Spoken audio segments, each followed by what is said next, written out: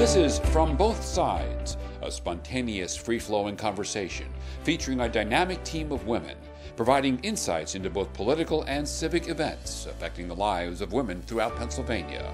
And now, here's your host. Hello, and welcome to another edition of From Both Sides. I'm Michelle Saletto, your host, and today we explore the gender gap in the Pennsylvania congressional delegation. In the United States, there are 435 congressional districts, 18 of which are in Pennsylvania. Each district represents about 710,000 residents. Each district elects a representative for a 2-year term. Representatives are typically called congressmen or congresswomen, except in Pennsylvania. Currently, believe it or not, there are no women representing Pennsylvania residents in Congress. Why is that, and what can we do about it? Today, joining me to lead the discussion on this very important issue to Pennsylvania citizens is my friend and colleague, Maura Donnelly. Hello, Michelle. Hi, Maura. Good to have you. Thanks for having me. Okay. It's great. I'm looking forward to our discussion. Yeah, I think it's a show that's really important for all of our citizens, and we have two great guests today. Yes, we do. So let me introduce them without further ado. We have Dr. Debbie Williams.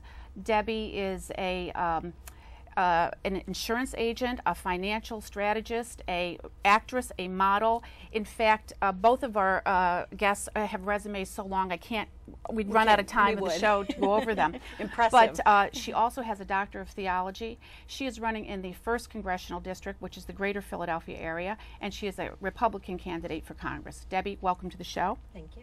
And I'd like to also introduce Dr. Mary Ellen Balchunis. She's a professor of political science at LaSalle University, Democratic candidate in the 7th Congressional District, parts of actually 5 counties, Delaware, Chester, Montgomery, Berks, and Lancaster. So Mary Ellen, it's great to have you here today. Welcome to the show.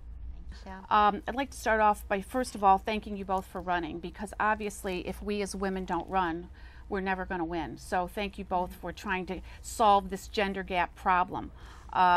We're really happy to have you here today and hear your perspectives on running as women. And I just want to start by asking you both to give me your elevator speech. I know as you're meeting people, you're shaking a lot of hands right now, and I want to hear what you say about yourselves that would make people want to vote for you. So do you want to start, Debbie, and tell us, what's your elevator pitch?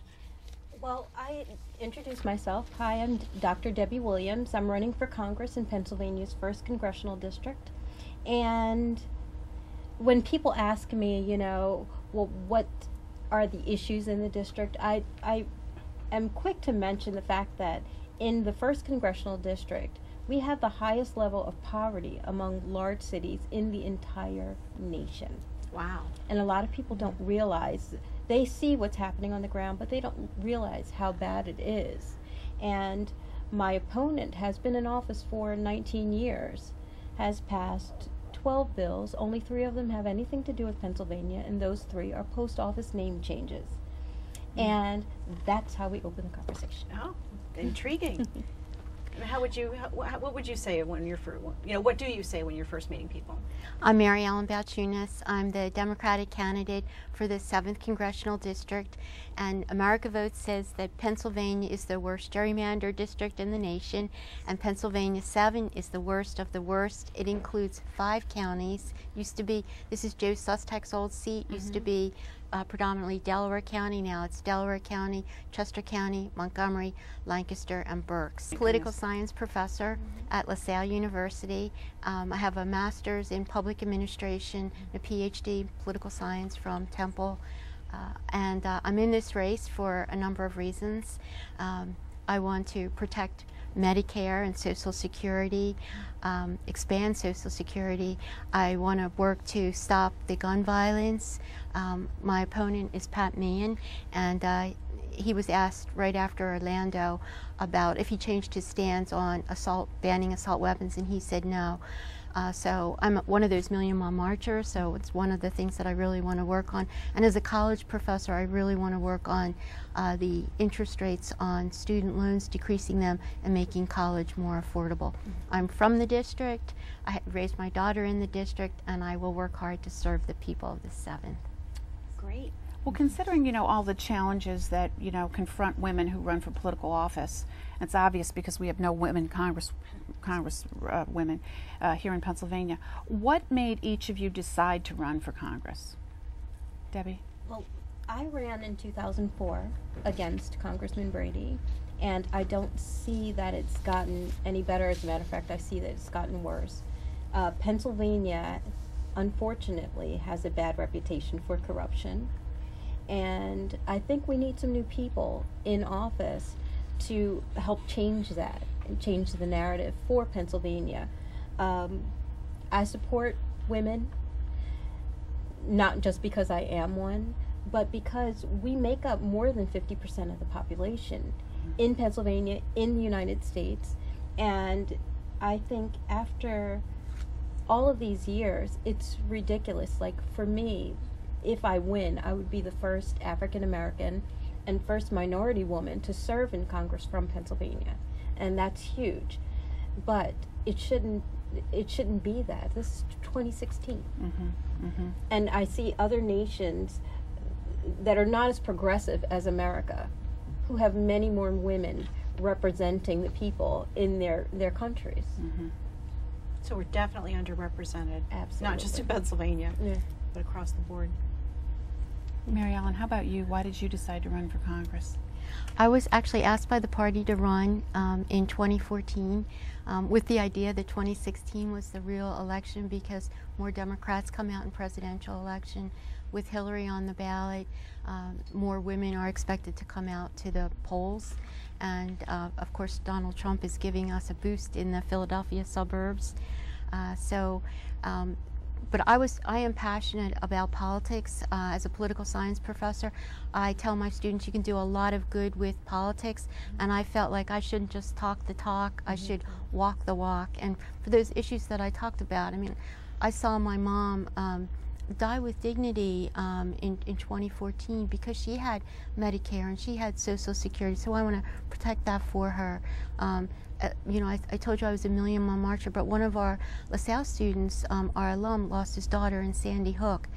And, you know, just as a college professor, I see students, they say the average student today graduates with $30,000 in debt. Some of our LaSalle students have $100,000. You know, they're coming from a poor neighborhood or a poor community. And of course, I want to see our government represented. You started by saying that there are 0 women out of 20 in the federal delegation. So, you know, we're 51% of the population. We should be 51% of the population. We deserve at least one woman. We should have several women in the delegation. So those are some of the key reasons I'm running. And Debbie, you ran before, didn't you, in 2004? Yes, actually in 2003, I was chosen by the party to run for 8th District City Council. And then in 2004, they asked me, because I guess they didn't have anyone else, if I'd run for Congress. And I grew up in a housing project in North Philadelphia. So it's not an opportunity that someone from that background gets. And I've had many opportunities. I won a full scholarship to Harvard, even though I didn't go. But, you know... That still counts. Yeah. Well, I'm taking some courses online with Harvard, and it's in public health. And I feel like it's kind of a calling for me. Aside from my doctorate in theology, not everyone's going to preach on the pulpit. And for me, when people ask, I say my pulpit is the world. Oh. So that's why I'm out here doing that. And even listening to you, even though you're a Democrat and I'm a Republican, we share some of the same values and positions on the issues, especially a challenge in Pennsylvania is the weapons violence. And I have not always gotten the endorsement of everyone because of my position, but when I grew up in North Philadelphia, I can't not support some controls. I don't think we should take everyone's guns away, but who needs an AK-47? Really, you know? So, but I do support universal background checks. You know, there are things we can do that have been proven to lessen the number of incidences of weapons violence. So I think it's time for us to speak up and get out there and make a change. Well, you know, right now, even after 100 years and since the first woman was elected to Congress, I think in 1917, Congress is only 19% female. I think the Democrats actually fare better, Mary Ellen, than the Republicans. About 30% of women in Congress are Democrats and about 8 or 9% are Republican. But if both of you are elected, or either of you are elected to Congress, how do you think that will influence the effectiveness in Congress? And will the issues still be the same if there are more women at the table? Mm-hmm. I think it will definitely affect the effectiveness, increase the effectiveness of Congress. There you go. Yes, exactly.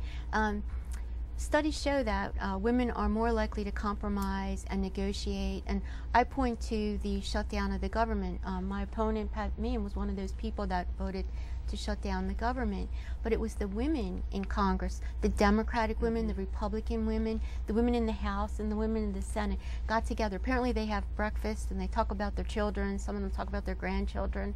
I said I have plenty to brag about my daughter. I'll be at that breakfast. And those breakfasts, they got to know each other, and they worked together, and they were the ones that came up with the compromise to bring government back. And I said, that's where I want to be.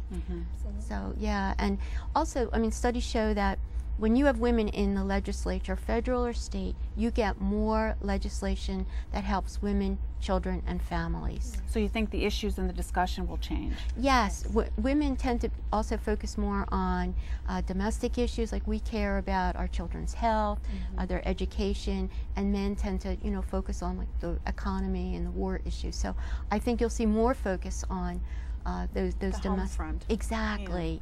Yeah. Yes.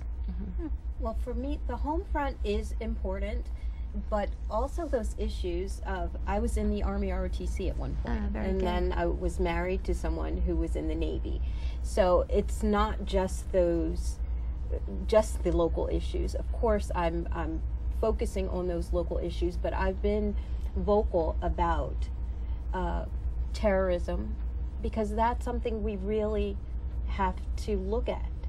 And when we see what's going on in Europe right now, people need to know that we do take this seriously, and that even as women, you know, that doesn't change the way we feel about protecting our nation. And one thing you said was that the women got together and stopped that foolishness, because that is what it was. You know, I was yelling at the television, like, don't pay them if they won't compromise, if they won't talk, if they won't do anything, don't pay them. What job can you do where you can go to work and not do your job, and not right, and still get paid, and still get paid, and still keep your job? Right. So this is why I think we do need some changes so that we can get things moving again. And that's one thing women do. We get it done.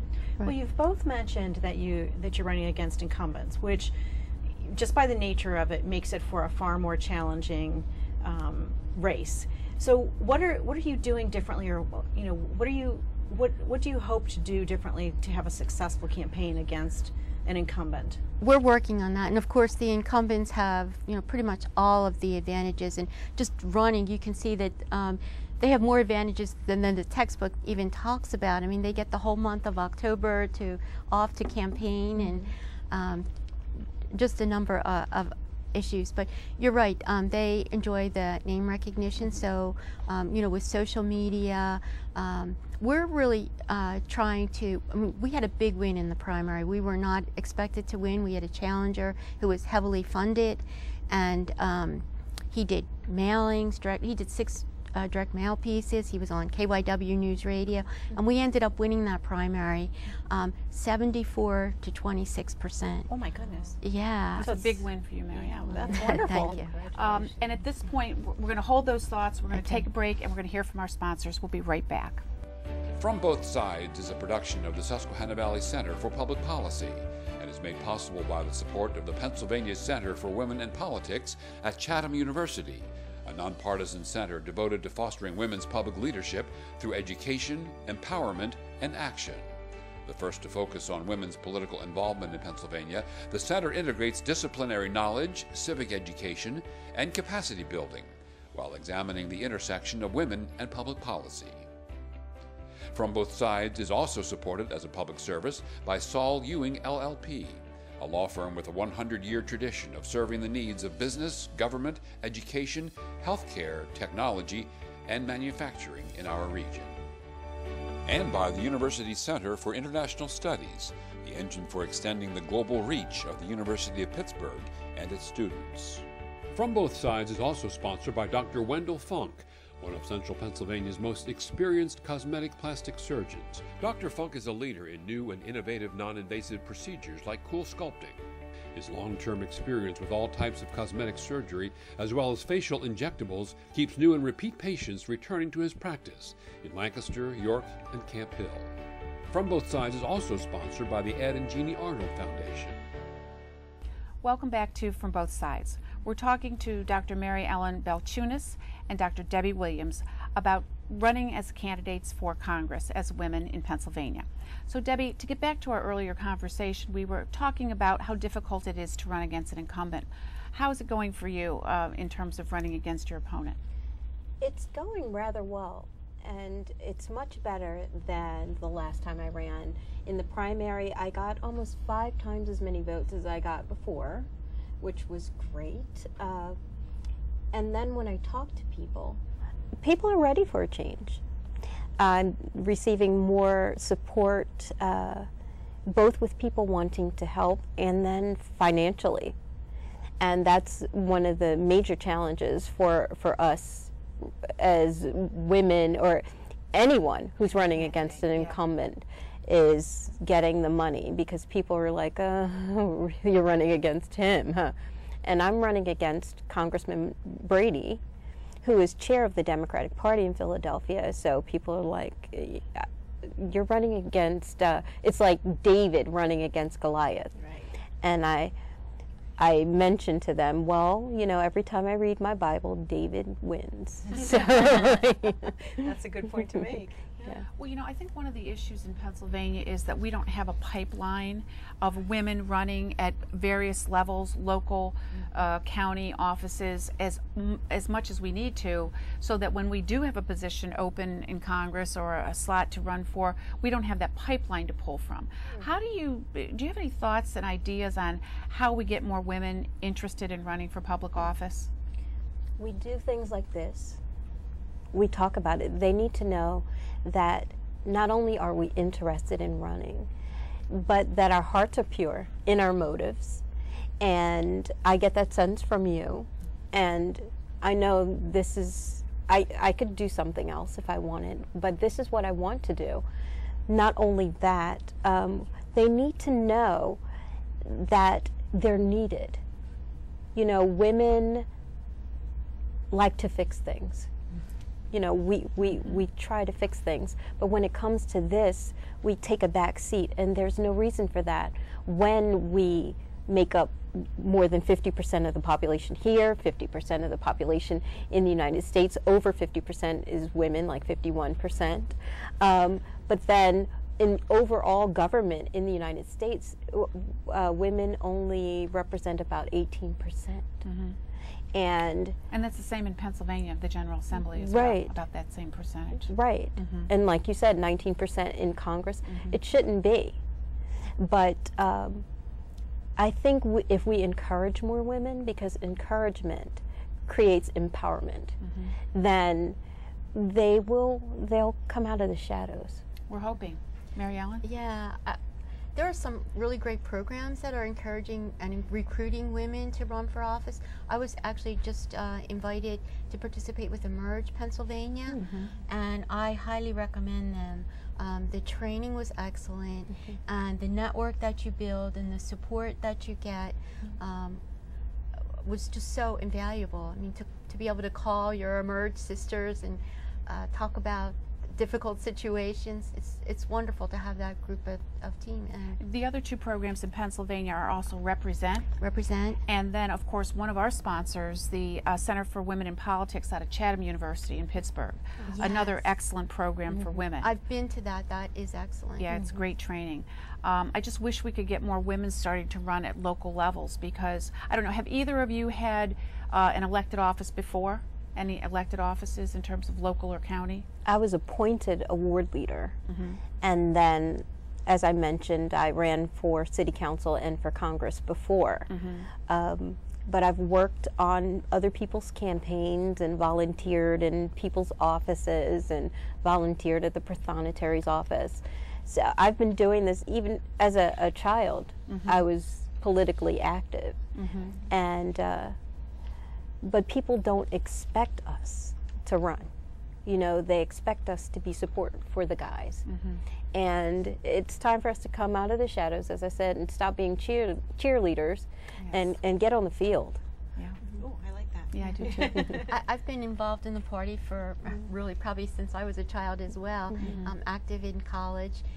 I was vice chair of the Upper Darby Democrats, vice chair of the Delaware County Democrats, and elected to Pennsylvania State Committee and re-elected to State Committee as well. And I actually have experience working in government. I was an assistant to the mayor in Philadelphia. Okay, So if a young woman came to either one of you today and said, I'm thinking about running, what would be the first piece of advice that you would give them? As a piece of political encouragement science would you give professor, them? I would recommend that they get involved with the party of their choice, because the party has been, really helpful to me. I learned about the issues out in the community, how to deal with those and how to get responses. So I would definitely say, and there are committee people openings, I know throughout the city, throughout our districts. So go to the party chairs, go to the ward leaders, tell them you want to do this. say, You "What can can be I do?" appointed. You were appointed at first, yeah.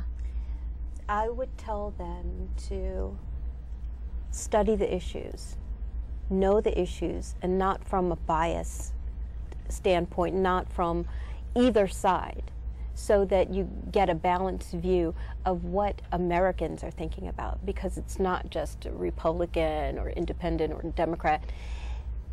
We're the United States of America. And if you want to represent people, then you need to understand what their needs are, what the needs of the community is, know the statistics, and get out there and do the best job you can do running for office, so that they know that you're really serious about being in office. But being active in the community, whether it's the League of Women Voters or a nonprofit, can also help women. And I think we're starting to see a lot of women come from that and that sector of the population. How hard has it been for you to raise money? That's probably the biggest challenge I have. I mean, we don't have the Rolodex that the men have with the lawyers. I'm a political science professor at LaSalle University. We're in a poor neighborhood where our mission is to serve the community. So I don't have those high donors in my Rolodex. And I think about pay equity. If we were given fair pay, what the men got, we'd have extra income that we could support other candidates, female candidates. So that's been a challenge. Well, for me, it was challenging before. Now people are starting to open up, and I spoke with Senator Toomey a couple of days ago, and maybe 5 seconds into the conversation, he said, "I want to give you a check." I'm like, "Thank you." Oh, so you're always that easy. Right. But now people want to meet. They want to have breakfast or lunch, and they're like, we want to give you money. And I'm like, okay, because that is what I need. And I'm going to put up as much of a fight as I can, because I think the people are worth it. Right, I think the more they get to know us, the more they feel comfortable, and the more the money comes in. The endorsements are really rolling in for us now. We just got National Planned Parenthood, National Democracy for America, the Congressional Progressive Caucus. Those typically come with a little bit of money, correct? Yeah, correct. Yes. So that all adds up. Endorsement, but Exactly. yes, Good point. That's good news, yeah. Well, when we talk about gender equity in politics, it's often been said that the first woman who wins, it's really not about her. It's really about all of the women who come after her, or the little girls that kind of wonder if we're ever going to see themselves as a leader in their community or in their country. How do you think that your election might affect young girls in your community? Okay. I know that, I mean, I look at even my evaluations at school. The young women will say it was great to have a female professor. Political science professor is the only female in the department. I see it with our volunteers. They'll tell me that I'm inspiring them. The little girl up the street was asking me about Congress, and she asked me if I had to go to Congress school. And I just thought that was so great. Like, you have these young girls now thinking that they can enter politics, and they can win, and they can do great things. When I talk to people, especially coming from my background, a lot of people are excited, and I think what you were saying about the first woman not being as important, it is. It is important, because I think that first woman sets the standard, or she's like the blueprint for what to do and what not to do. And I think it's very important that we, especially looking at the way the political climate is right now, that we come in and we make it attractive for people to still want to be a part of the process. Because honestly, a lot of women don't get in, I think, because it's nasty. You know, politics can be very nasty, and we don't want that messiness. Well, I think we've seen that through the political campaign this year, how the degree of... We do a whole show on one particular candidate. Yes. You'll have to come back. Yes, yes. My Fulbright is in mass media and politics, so I hope you'll invite me. Okay. It'd be an interesting discussion, I'm sure. Definitely. Well, you know, as we conclude the program today, I just want to wish you both well. I think you're both excellent candidates. You're certainly eminently qualified, both of you. Of course, I tend to lean a little more left than I do right, but Debbie, what I like about you is... That's why I'm here. Yeah, that's right. but Debbie's such a moderate, I think, and reasonable, and I think that's kind of what's missing, quite frankly, a moderate, reasonable discussion of the issues that really affect all Pennsylvanians. Right. So just as we close, any final words, Debbie and Mary Ellen, about how we can get more women involved in running for political office, really quickly? Just do it. Oh, love it. I did like that, get off the cheerleading and Stop cheerleading, get on the field. Get on the field. Yeah. I like that a lot. Yeah. Well, I think this election, especially with the issue of background checks and assault weapons, this is the issue where women, moms, can make a real difference. So we are very much needed to run in this election. So we need to run, but we also need support. Yes. And you need to win. And we need to win. Okay. And we will. Thank you so much for coming. We really appreciate it. It was a great show. We need to have you back because there's so much more to talk about. And I'd like to thank the viewers, and I'd like to remind you that as women in Pennsylvania, there's much more that unites us than divides us. Thank you, and join us again.